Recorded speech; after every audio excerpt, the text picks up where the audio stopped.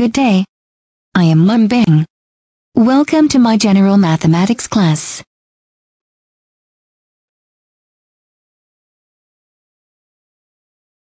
Good day to all of you. So this is now week 3 of our general mathematics subject. So we have now rational functions, and this is actually a continuation of the lesson last week. For the content standards, the learner demonstrates understanding of key concepts of rational functions. And for the performance standards, the learner is able to accurately formulate and solve real-life problems involving rational functions. For the most essential learning competency, or the MELCs, we have the learner determines the intercepts, zeros, and asymptotes of a rational function. So let's have lesson 1, and that is intercepts, zeros, and asymptotes of rational functions. Let us recall first, which of the following is an example of rational functions? Among the 3 examples are given, which do you think is an example of rational function? Okay, you are right.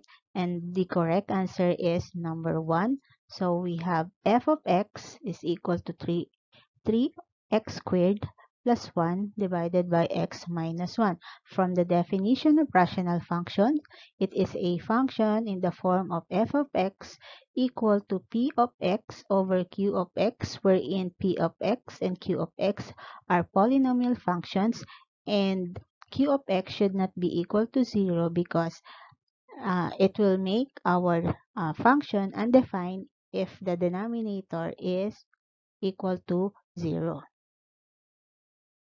Okay, this time we're going to find for the domain and range of the following functions. So let's have f of x is equal to x over x plus 3, and the domain of this function is negative infinity to negative 3, union of negative 3 to positive infinity. And the range is negative infinity to 1, union of 1 to positive infinity. Example number 2. So we have the function of f of x is equal to 3 over x minus 4. So the domain is negative infinity to 4, union of 4 to positive infinity. And then the range is negative infinity to 0, union of 0 to positive infinity. Then we have the function of g of x is equal to x plus 1 over x squared minus 1. So the domain is negative infinity to negative 1, union of negative 1 to positive 1, union of positive 1 to positive infinity. And then the range is negative infinity to 0, union of 0 to positive infinity. Now let's have this activity, I connect mo. We are going to connect the given statement or the phrase in column A with the answer in column B. So this is column A and this is column B. So let's answer the following. So number 1, the intercept of a graph of a rational function is actually the points of intersection of its graph and an axis. Now, to find the x-intercept of a function, the answer is we let y equal to 0. Then number 3, the zeros of the function is also, the x-intercept of the function. And then to find the y-intercept of a function, we are going to let x equal to 0. Then the function of the f of x is equal to g of x over h of x, where g of x and h of x are polynomial, is actually the definition of rational function. Now let's proceed with intercepts and zeros of rational function. But let us define first what are intercepts. So the intercepts of the graph of a rational function are the points of the intersection of its graphs and an axis. The y-intercept of the graph of a rational function r of x, if it exists, occurs at r of 0, provided that r of x is defined at x is equal to 0. To find y-intercept, simply evaluate the function at x is equal to 0. Now, to find for the x-intercept of the graph of a rational function, r of x, if it exists, occurs at the zeros of the numerator that are not zeros of the denominators. To find the x-intercept, we equate the function to 0. And then the zeros of a function are the values of x, which make the function 0. The numbered zeros are also x-intercepts of the graph of the function. Okay, now this is the graph wherein you can find the y-intercept, the x-intercept, and the zero of the function. So you will notice that the y-intercept is located along y-axis, meaning x is equal to 0. And then the x-intercept is located in the x-axis, so y naman is equal to 0. And this graph is obtained using the GeoGebra. Now let's have the example. So find the x and y intercepts of the following rational functions. To find the x-intercept, equate the function to 0. So we have the function of f of x is equal to 3 minus x over x plus 1. So equate the function to 0. So we now have 0 is equal to 3 minus x divided by x plus 1. Then, by symmetric property of equality, we're going to multiply both sides of the equation by x plus 1. So we will come up with 3 minus x is equal to 0. Then, by addition property of equality, we have 3 plus negative 3 minus x is equal to 0 plus negative 3. So we are going to cancel this 3. So we now have negative 3 is equal to negative 3. Now to eliminate the negative sign, we are going to multiply by both sides of the equation by negative 1. So we have now x is equal to 3. So the x-intercept is at 3 and 0. Now, by analyzing the example, we can say that to find the x-intercept, we simply equate the numerator of the function to 0. So, we have the numerator 3 minus x, so equal to 0. Then, solve for the value of x. So, we have x is equal to 3. Therefore, the x-intercept is at 3 and 0.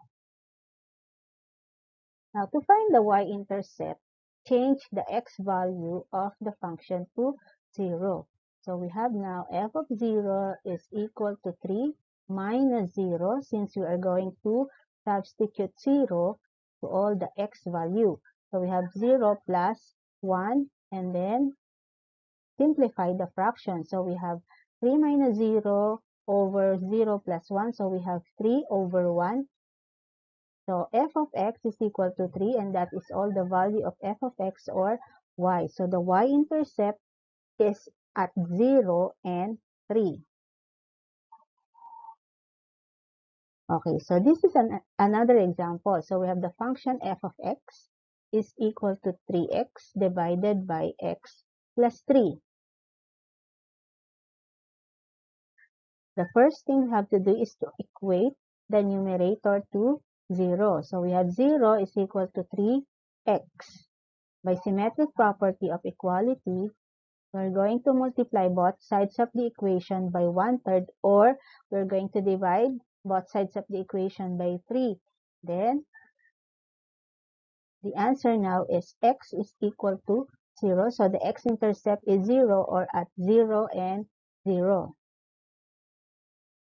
Now, to find the y-intercept, we're going to change the x value of the function to 0. So, we have now f of 0 is equal to 3 multiplied by 0 divided by 0 plus 3.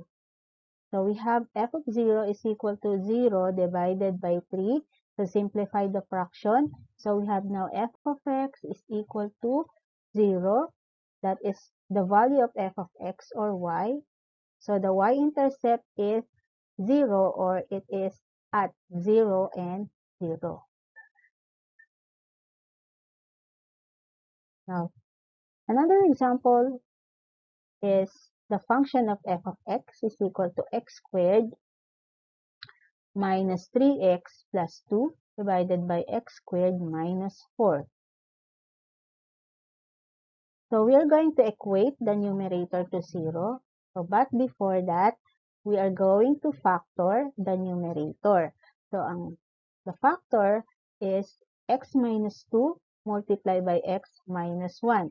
And then, solve for x. So, unahin natin si x minus 2. So, we have x minus 2 is equal to 0. Then, x is equal to 2.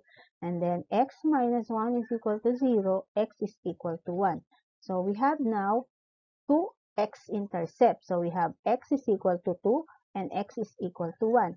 But by looking at the denominator of the original function, if we substitute 2 to the x, or to the value of x, we will have a 0 denominator, and it will, the function will become meaningless or undefined. So, we will only accept x-intercept at x is equal to 1, or 1 and 0.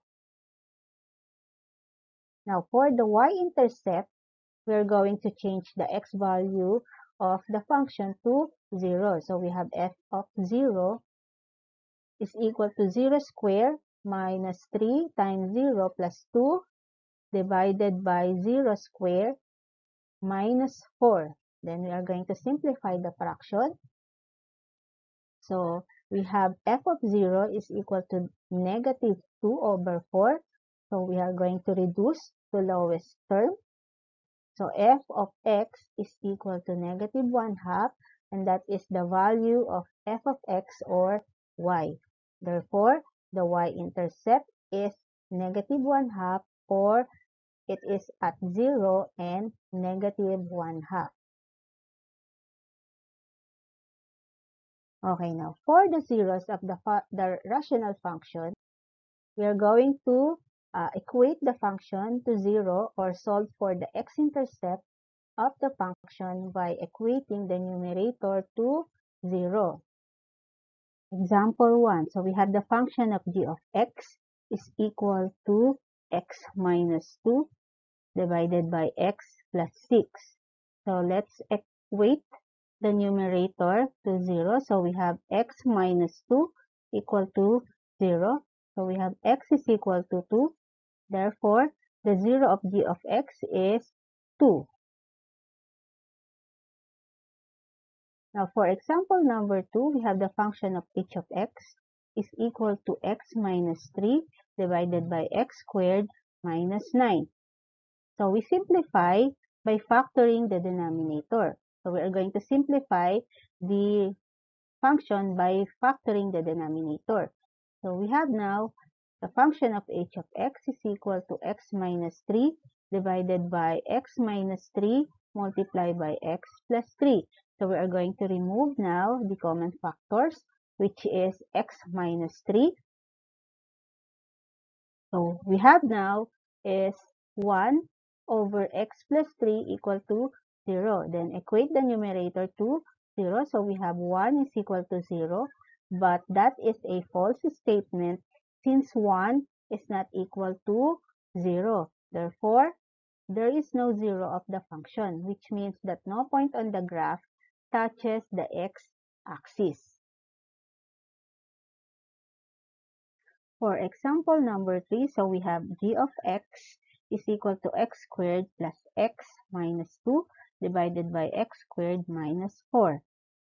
So we simplify the function by factoring both the numerator and the denominator. So we have now g of x is equal to x plus 2 multiplied by x minus 1 divided by x plus 2 multiplied by x minus 2.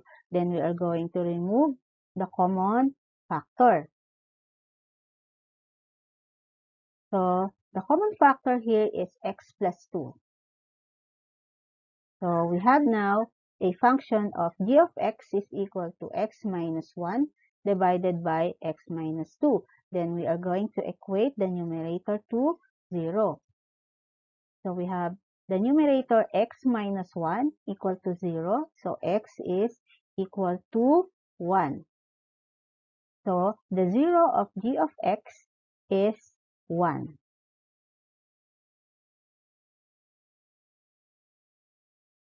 Okay, that will be the last example of this particular topic. Thank you and God bless.